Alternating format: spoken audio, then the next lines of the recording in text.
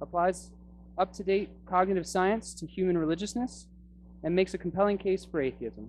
He has been published widely in atheism, including an Internet Encyclopedia of Philosophy entry. He writes sorry, I couldn't read that. He writes a heavily visited blog at www.provingthenegative.com, and he teaches one of the rare university-level courses in the U.S. on atheism. He's also a recipient of two outstanding teacher awards at CSUS. Today, we'll be speaking on the topic of being an out-of-the-closet atheist, being nice or being mean, Martin Luther King or Malcolm X. Please help me in welcoming Matt McCormick.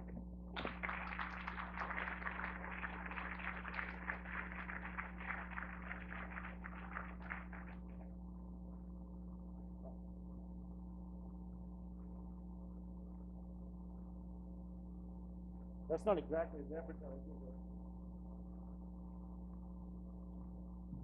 How's that? Can you hear me? All right, I'll get to Martin Luther King and Malcolm X in a second. Here's what I want to do today. I've been an out-of-the-closet public atheist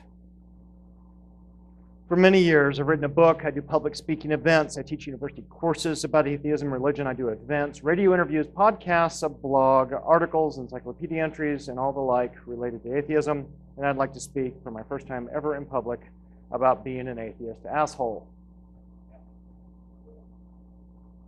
I'm going to urge you to do the same. Here's why. Here's where we are. Atheists remain perhaps the most reviled minority group in American society. I can provide some empirical data on this if you're skeptical, although I don't think anybody in the room is skeptical about that.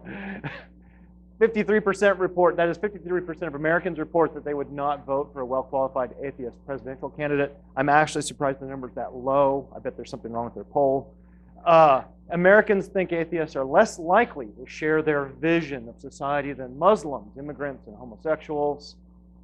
And that's going to be important here in a second. I'm going to come back to that.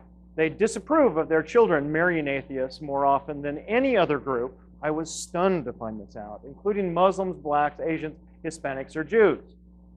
So I figure that in order to create the most possible strife at home, you should go gay, find a black Asian atheist, ex-Muslim converted to a cultural Jew partner, and take them home for Thanksgiving. Just to make things fun. Okay, so you also know this, Americans are sensitive. Just asking or, God forbid, expressing doubt, or worse, denying someone's God view is considered by many to be offensive. Non-believers are accused of being angry, strident, intolerant, hostile, and aggressive. An atheist in the room is like what having a vegetarian at the dinner table with a bunch of meat eaters used to be. People just feel judged by your existence. In reviews of Dawkins, Dennett, Harris, and Hitchens, reviewers complain at length about the tone of the books. Not so much about the arguments, not so much about the evidence, not so much about the research, but their tone. They don't like their tone. There's this incredible ABC interview with Sam Harris a couple years ago. And Harris is a very soft-spoken, mild-mannered guy, very calm, very under control. He's been this Buddhist, super-duper meditator for 25 years. And the reporter keeps asking him, why are you so angry? Why are you so strident? And Harris is just calm, relaxed, and talking to him. And he keeps saying, why are you so mad at us? Why do you hate us so much? And Harris is calm, relaxed, and talking like this. There's something funky going on there. I want to talk about that in a minute. Atheists, they say, need to be kinder, gentler, more warm, and sympathetic in their discussions of religious beliefs. You're rubbing them the wrong way on this just by your views. You need to be nicer. Even worse, atheists are immoral. You all knew this. And the most pervasive, pernicious delusion about atheism is that we aren't moral. That, and the point that we don't share their vision of society, suggests that they've written us off as being below the level of acceptable social inclusion. So, what to make of all this? Well, this is not my area of expertise. I'm a philosopher. I do arguments and debates and talk about reasons for God and no God and whether we should believe in the resurrection and all that. But let's talk about civil rights. There are more than a few similarities between what we're doing and what the American Civil Rights Movement, feminists and gay rights activists have done, and we can draw some lessons from them. Let's look at Martin Luther King and Malcolm X. They give us some guidance. Of course, Martin Luther King, here's the kind and loving voice, respect and love. We must learn to live together as brothers or perish together as fools. And there's lots of other sort of telling, compassionate admonitions from Martin Luther King. Of course, Malcolm X is the confrontational one, if I understand my history right. A few quotes. Where do we go from here? It's either the ballot or the bullet, he's famous for having said. We want freedom now. We've got to fight until we overcome. None of this singing business. As long as you're fighting on the level of civil rights, you're under Uncle Sam's jurisdiction. I'm seeing and hearing Denzel Washington in my head here. You're going to his court expecting him to correct the problem. He created the problem. He's the criminal. You don't take your case to the criminal. You take your criminal to court. And by far the most infamous comment from Malcolm X, the white devil's time is up. It has been for almost 50 years now. Okay, so on the other side, on the more sympathetic and compassionate side, even kinder side, of course, our patron saint, Carl Sagan, in the way that skepticism is sometimes applied to issues of public concern, there's a tendency to belittle, to condescend, to ignore the fact that, deluded or not, supporters of superstition and pseudoscience are human beings with real feelings who, like the skeptics, are trying to figure out how the world works and what our role in it might be. Their motives are in many cases consonant with science. If their culture has not given them all the tools they need to pursue this great quest, let us temper our criticism with kindness. None of us comes fully equipped. And I feel that. I feel the compassion, and I'm warmed by Sagan, and pretty much anything Sagan says, I'm like, okay, fine, that's great, whatever you say. But respectfully, with great trepidation, I need to part company with Professor Sagan here for me, which for me is like a Catholic arguing with the Pope. Sometimes bullshit needs to be called bullshit. Oh, and I learned from Jesse, I forget his last name. Jesse, are you here? Not here. This morning, he cited some empirical research that says when you curse in your talks, it's more effective. Which is good because I do it all the time and I can't stop. And I was just reading my Rate My Professor reviews, which I don't usually do. I haven't done it in years and years because I don't give a shit. But I was just reading them, and quite consistently, there was 10, 20% of them complained about the foul language. So if you haven't figured it out already, this is an R-rated talk. Okay, so here's what I want to argue, or I'm here with a bunch of like-minded people of sort of the same view, so I can't resist the temptation but to stir things up and trouble here. I'm going to maintain, despite some of the big group hug nonsense that's going on around here, that there's a vital role for defiance and antagonism that I'm going to urge you towards. And here's the problem. Humans are overbelievers. The human cognitive system is prone to a long list of glitches, bizarre short circuits, unreliable quirks, brain farts, biases, and delusions.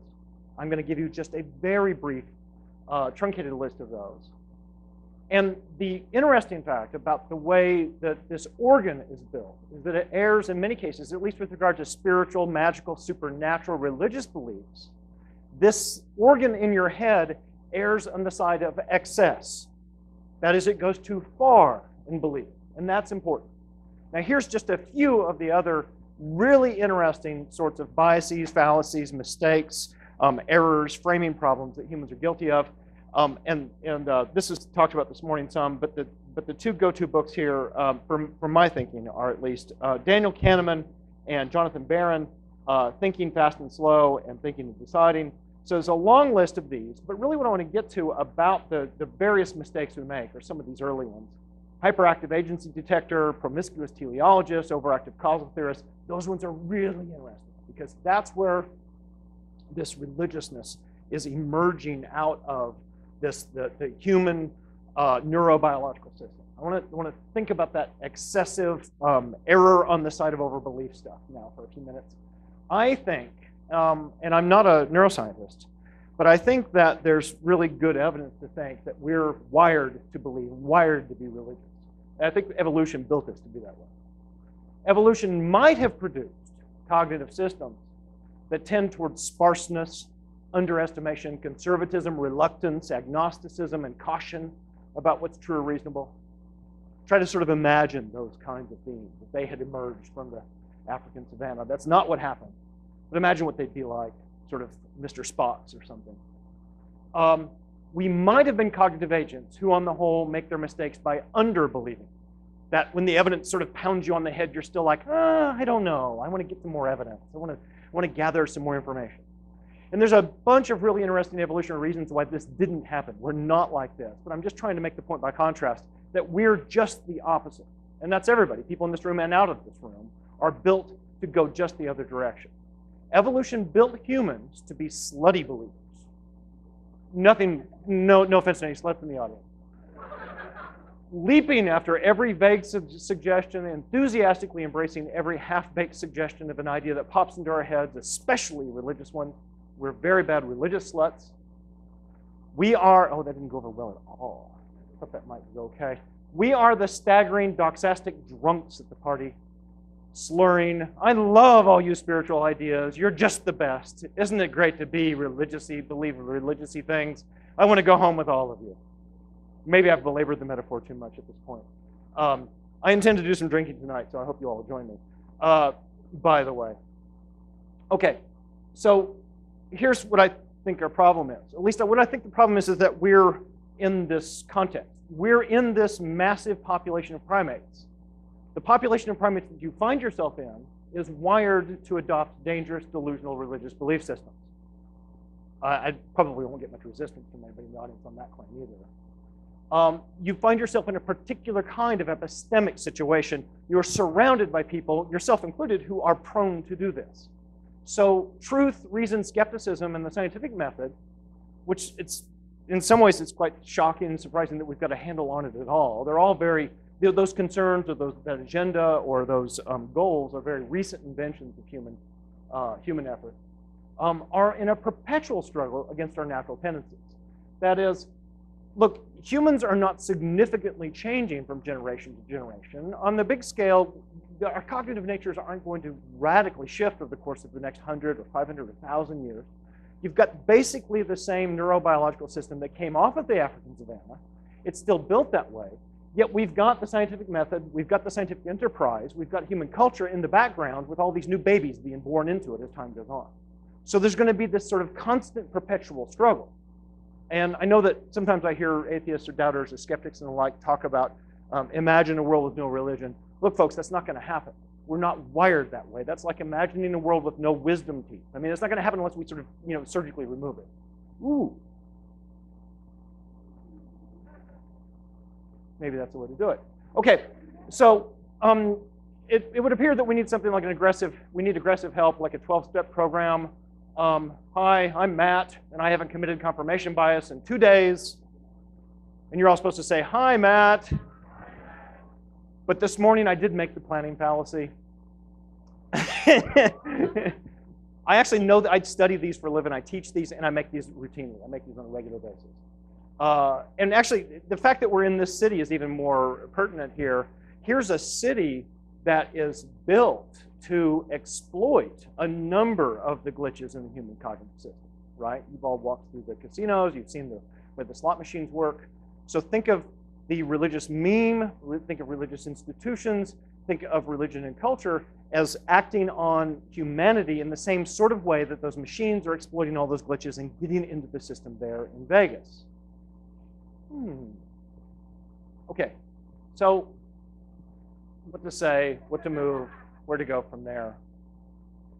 Given our cognitive natures, it's often not right, I think, to be polite, let stuff go, not speak up, or tiptoe considerately around people's tender religious feelings, particularly since Americans' religious feelings are so oversensitized to the slightest suggestion that there's something wrong. Look, you can't fail. You can't help but offend. Your very existence, your having doubts in your head already is offensive. So let's just go there. Let's just embrace that, right? Not speaking up is actually doing them a disservice. You are the much-needed bucket of cold water, the wake-up call, the antagonistic gadfly. And here's who I'm most worried about. Like the civil rights movement and feminism and the gay rights movement, we're at the vanguard of social change for an embattled minority. But in some ways, this minority is different and special and more vulnerable. In some ways, the analogy is a bad analogy. But there's some similarities I want to draw out. Here, the victims are getting daily attacks for their thoughts from all sides, just for thinking certain things. And I'll give you some really concrete examples in a second. And a lot of them are kids. Millions and millions of kids growing up in religious households having natural questions, natural curiosity, natural doubts, and those getting squashed, those getting suppressed, those getting oppressed, those getting actively hounded out of them, threatened out of them by family, friends, church members, people surrounding them. So we've got to think about them, right? They're isolated, they're scared, they're intimidated, and they're filled with self-doubt. Everybody in this room has been there, right? You were that kid in Des Moines or whatever. Just saying the stuff that she's thinking about out loud is met with scathing criticism, estrangement, threats of hell, and all sorts of other opposition. For them, there's nothing more important than to see someone who's brave, defiant, and confident, open about not believing. They need to see someone who practices what Harris calls conversational intolerance. All right, so they're sort of the invisible victims. I found myself, so here's my anecdote. And I don't usually like anecdotes, but Jesse maybe convinced me they have some use. I find myself walking across campus, and there's that Jehovah's Witness guy again. He's there every year, and he's got his table set up, and he's got this thing, Bible questions asked and answered. And he sits there all day, every day, and people come by, and they ask him stuff, and he looks it up, and he tells them his interpretation of the Bible. So I went back to my office, and I thought, okay, well, I'll do this. This will be a joke. I'll put this on my door. And I had some trepidation about doing it at first. But I thought, you know, what the hell? It's sort of, somebody will think it's cute, right? Well, little did I know that I started getting people come to my office looking for guidance. And not just looking for guidance on the philosophy, on the arguments, which I'm good at. I know all that stuff. But it was like they wanted counseling. And I'm like, fuck, I can't do therapy.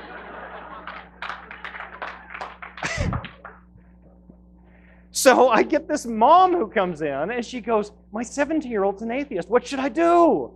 And I'm like, yes. And then I get a 17-year-old come in, and this is the real tearjerker case. The 17-year-old comes in, and he says, I don't know what's happened to his parents, but he says he's living with his aunt and uncle, and he's having his doubts, he's having his worries about the God thing. He's been raised in this sort of fundamentalist Christian church, and he's trying to talk about some of these worries and some of these concerns. And his uncle is so distraught and so aggravated and so fed up with his doubts that his uncle says, you stop bringing that stuff into my house or I'm kicking you out. You can't live here anymore. I don't want to hear any more of that in this house. And at this point, the kid's sitting in my office and he's crying. Never seen him before. He just saw that on my door and walked into my office, and that was happening 5 minutes later. In my mind, I'm going, fuck, what do I do? Okay, those people need us. They need us. Now, maybe we don't have to go quite the violent, antagonistic route that Malcolm X suggested.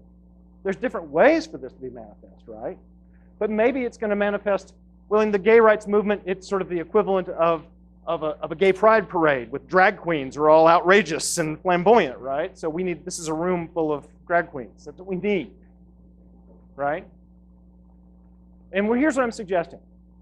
That the compassionate, kind, sensitive, tiptoe, careful route might not be so expedient. I want you to have both tools, at least in your tool bag. I realize I'm talking to campus organizers, and being polite, sensitive, compassionate can go a long way towards facilitating intellectual and social progress. And you might well gather more students into your groups by being that. But look, here's the thing. We want to get from A to B. What's A and what's B here? Point A is where we are now, and point B is a society where A, reasonable, thoughtful, defeasible atheism is more widespread. Reasonable, thoughtful, defeasible religiousness is more widespread. I don't know if I'll get much sympathy on that, but I actually would consider that to be a remarkable bit of progress. And I actually think that American culture has made a good bit of progress on this front. Not to think about that. But I think that would be a kind of progress that we could help facilitate. And furthermore, people who are surrounded by oppressive religiousness feel freer and safer to entertain their doubts, abandon the beliefs of their parents and neighbors. It's those kids who are feeling the weight of that religious oppressiveness around them that I'm most worried about. Malcolm X clearly saw this. The shortest distance between A and B requires that a lot of us stand up, be defiant, call it out, and let the sleepers know that they aren't alone. That will come off as rude, arrogant, abrasive, and intolerant because short of outright physical oppression, that's the mechanism of resistance to social change. That is, when you've got a bunch of primates together, that's short of the big alpha male in the primate troop beating the crap out of one of the lesser minor males and it being a physical confrontation. It's social mechanisms that are used to keep people in line. So that's, I think, I'm sort of speculating off the cuff here about an evolutionary account, but I think that's where that weird inversion is coming from, where you're just having doubts is considered to be rude or inoffensive or offensive or intolerant or something, right? That's this thing, this method of social control exerting itself. Okay, so let me wrap it up. Lest I be misunderstood, I had this little nightmare about this headline: University professor incites atheists to riot. That's not exactly what I'm after. Don't get me wrong, I don't think I'm telling you to go do anything illegal or even immoral, although we can talk about the details. But defiance, resistance, noisy protest, confrontation, and intolerance, at least conversational style, are legitimate, expedient, and effective tools of social change. Sometimes they get from A to B better, faster, more effectively, and sometimes they do more good that way. See, I told you I'm an asshole. Ain't it?